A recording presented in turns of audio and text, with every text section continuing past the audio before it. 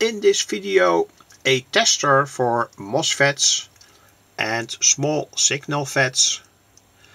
And the peculiar thing is there that also NPN transistors with a good current amplification, say above 770, can be tested. This is the circuit. I hope it's visible from this distance.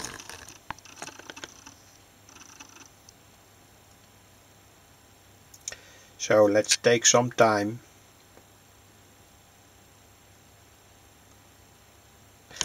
And in fact it is a so-called hick oscillator.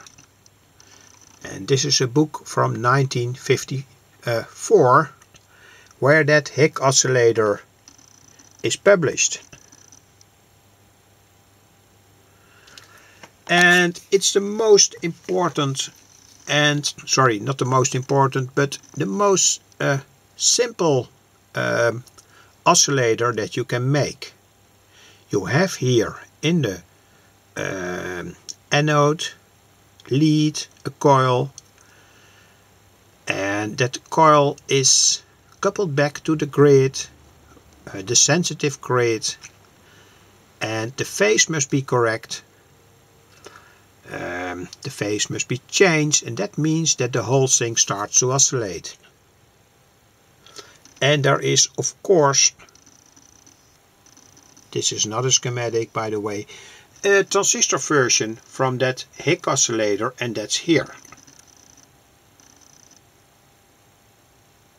And here on the breadboard.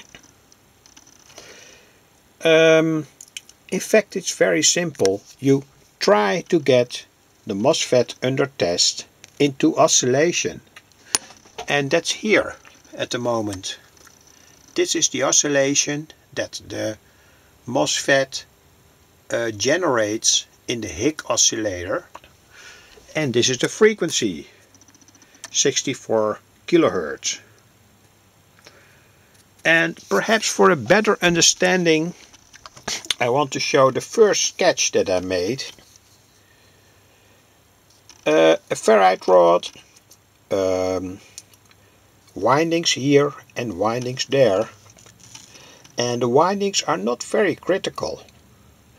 I've made here 85 turns and here 100 turns, and the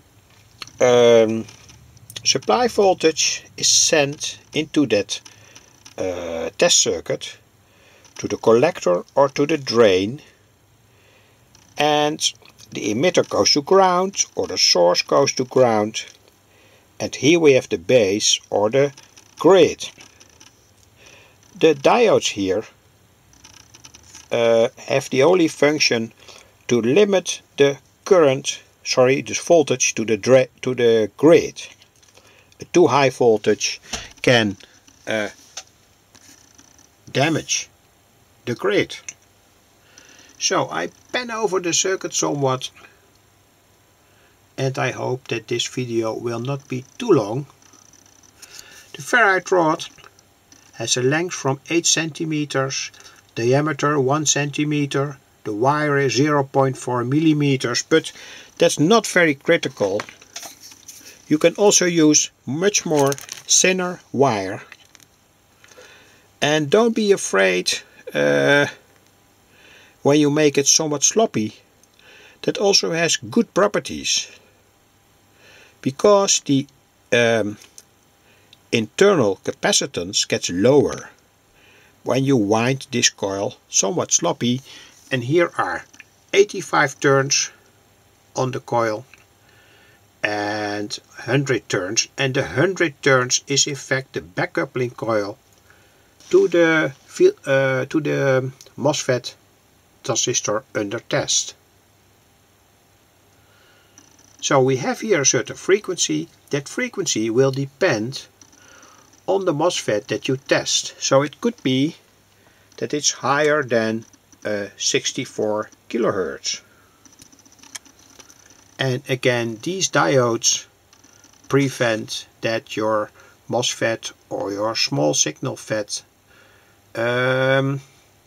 gets damaged on its gate by too high voltage.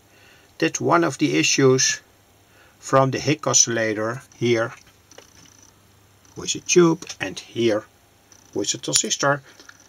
The hick oscillator can give a quite high voltage up to the sensitive gate from your MOSFET. That's the reason why these diodes are here with that resistor. When the whole thing does not oscillate, reverse one of the windings.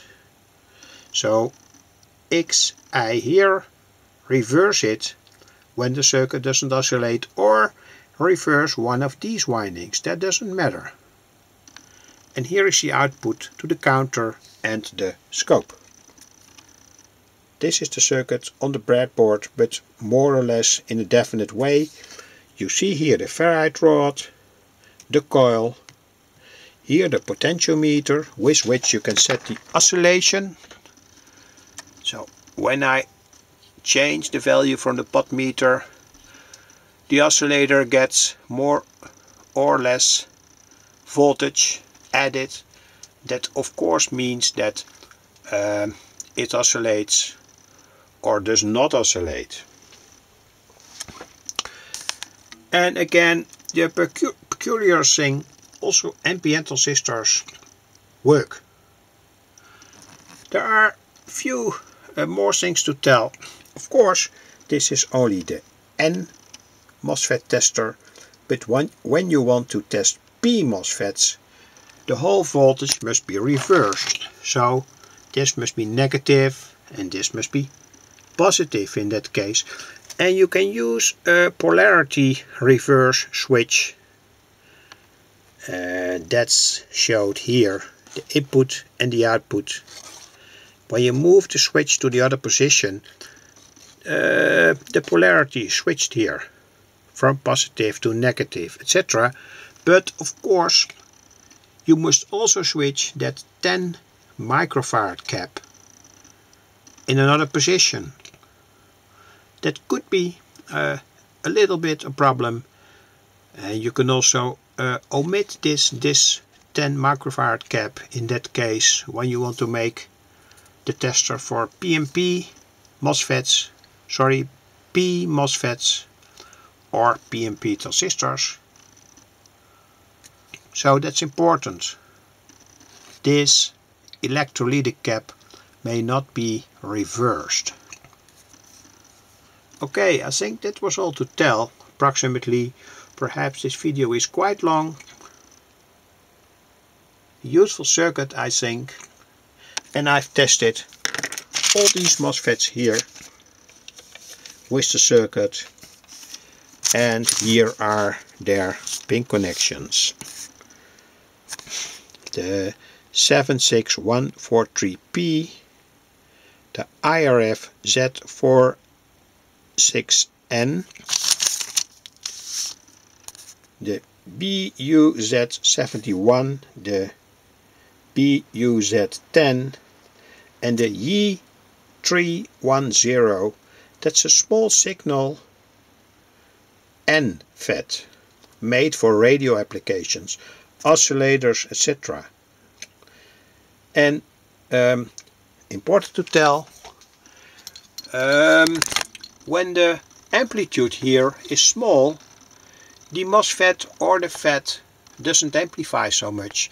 And when it's big here, you can conclude that the FET or the N-MOSFET is amplifying properly.